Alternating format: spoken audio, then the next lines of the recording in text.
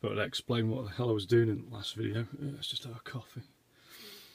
I drunk too much last night. I had two with a load of garlic in it as well. So,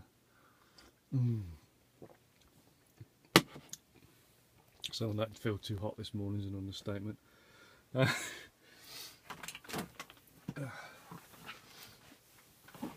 All this is an iPad 3 on a Behringer dock. For some small Talic asks me why I don't upgrade. If you'd like to pay me the money to upgrade, I'd quite happily upgrade. So yeah, what I was doing last week, TF7, which is it's a really good FM synth, 6-op FM. I think it's free initially, but if you want actually to unlock the functionality in it, you have to buy the add-ons. But so if we go into here, if it's gone to sleep, yeah, you've got it's got absolutely tons and tons of different FM algorithms to work with. That's like basic additive synth. It's just adding carriers together. But you've got all different modulation options then.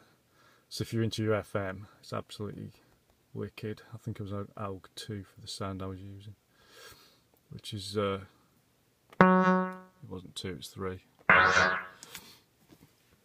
which is just like straight through two modulators feeding into a carrier straight up. What was he using? Sawtooths. So unlike an original DX7, you've got like something like a more modern FM synth like the Casio VZ that I used to have years ago, or FM8 VST. You can use different waveforms, so you're not just stuck with sine. So even a simple algorithm only using 2 carriers, 2 modulators, whatever, you can get quite complicated sounds. Full effects section on it as well, and it's got a low pass filter, which not all FM synths have. Obviously, the only thing is that the low pass filter doesn't have an envelope on it, but you've got a mod matrix for doing it with your hand. And the sound I was using was kind of basically this. So it made quite a metallic sound. I turned the feedback up a bit, which is the feedback between oscillators, which, if you know anything about FM, that increases distortion, noise. Got a bit of noise in there. And what I'd actually done while on the train to work last week is I'd put that into a sequencer on here, just sequenced 3 notes, and then I'd played some effects on it. The effects it was running through, look, actually guitar effects through the gold guitar over there, because I'm quite into using traditional instruments for making sound effects and stuff as well. I'm not just into synths. So the sound effects. Can't remember effects. I've rearranged everything this week. Tone stack. But in the video, what I'd done is I'd actually banged everything out to Ableton. And then Ableton was sequencing the notes, and it was coming back out through the audio interface, back into the iPad in an effects loop. And basically, we're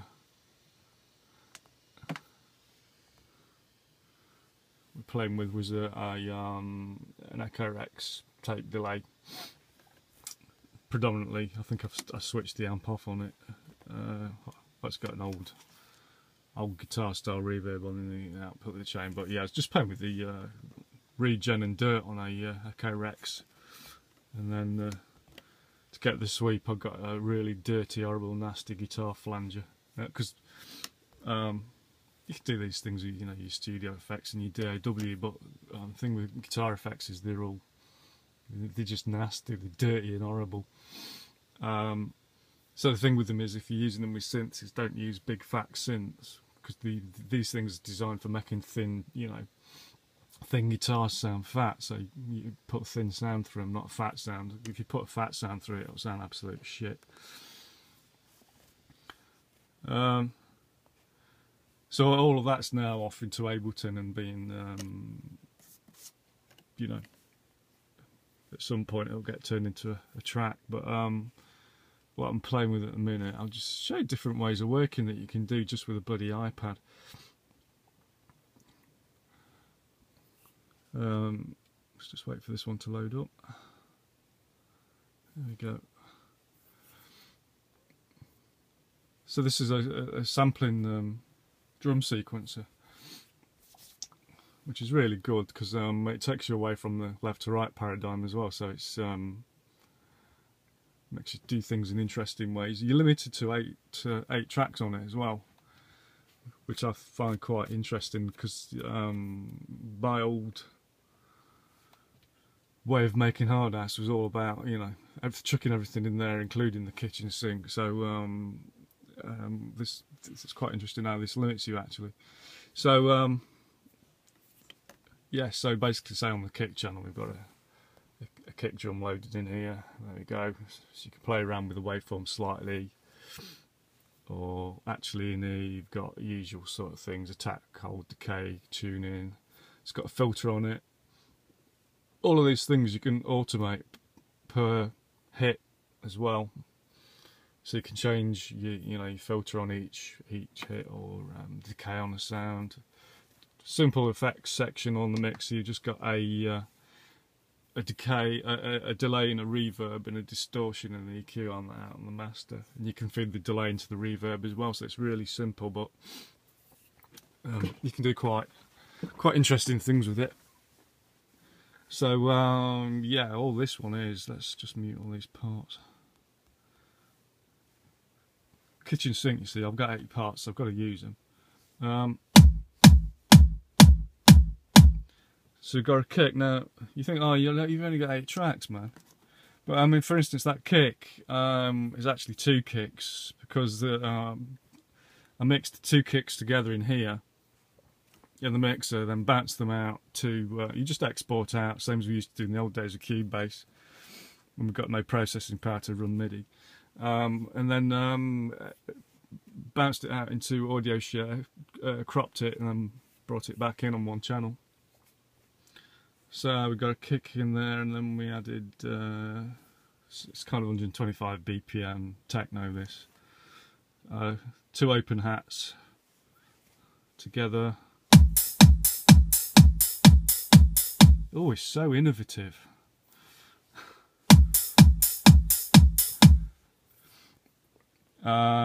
Snare drum.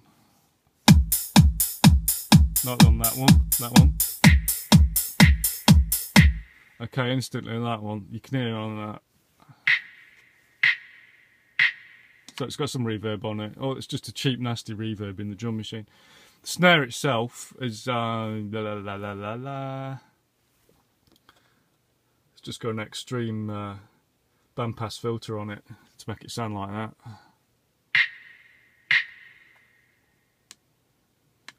Then it's got the resonance peeking through and then going through the reverb. So you can use this as a filter, or you can use it as an extreme EQ, do whatever you want with it, can't you, mate? And obviously tune the bloody things right, for God's sake, otherwise it sounds shit.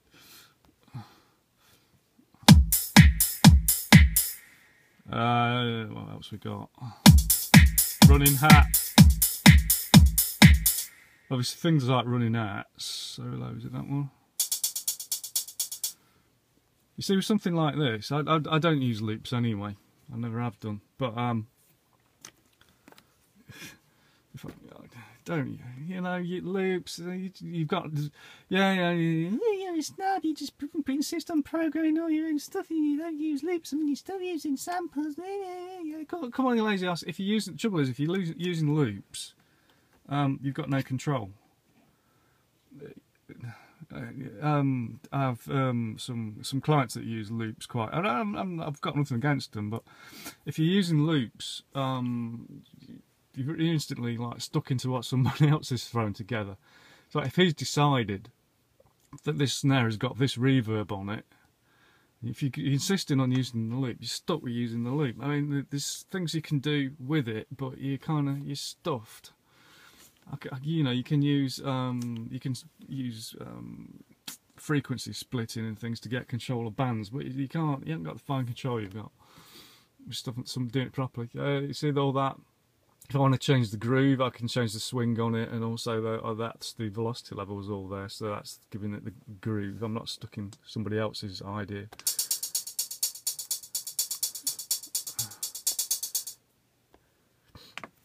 So hats, and then I'll just put all these three in. I'm using kind of low pitched toms on this together to give the impression of a bass line, even though there's no bass line, but the low.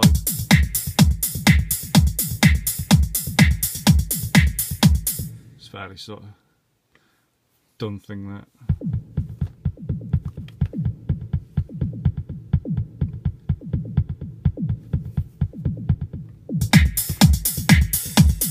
Well, that's all you can do. You've run out of tracks. Yeah, well, bounce it out. So I mean, this has all been bounced out.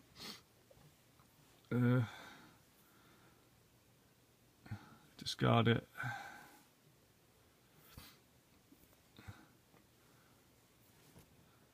Bounce it all out, and if you bounce it all out as well, what I like to do, it's probably got some distortion on the output a little bit.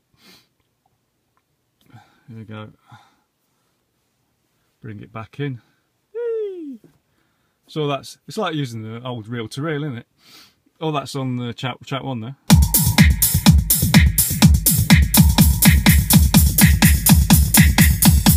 So to hit it twice and it's a full loop. It does insist on playing the whole loop.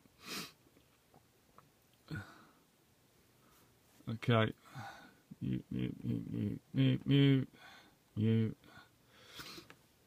See, then you can start adding stuff on top, can't you?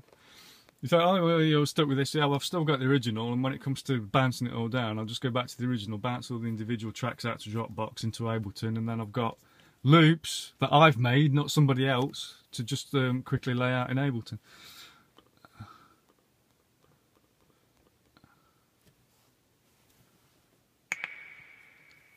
So then we've got some more percussion sounds that have been laid on top. I won't do more separate, otherwise this video is going to last forever. Let's just mute out that one.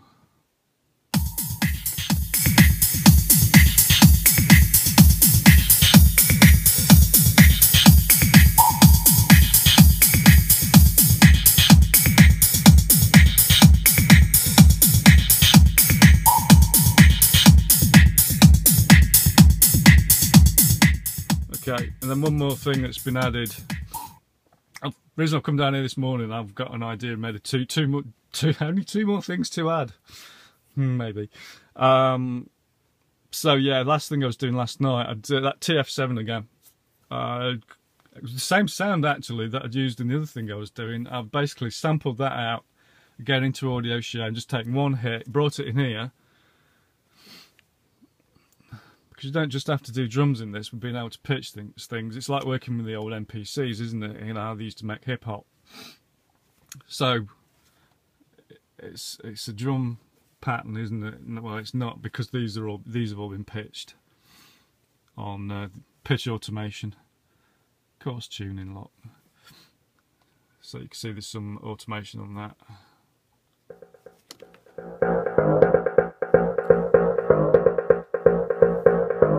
And there's some filtering going on as well.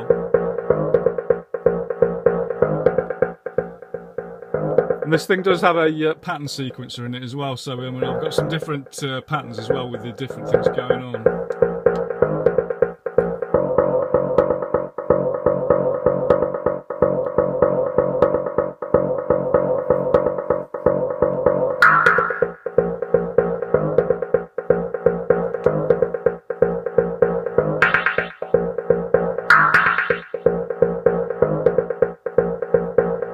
Final one down.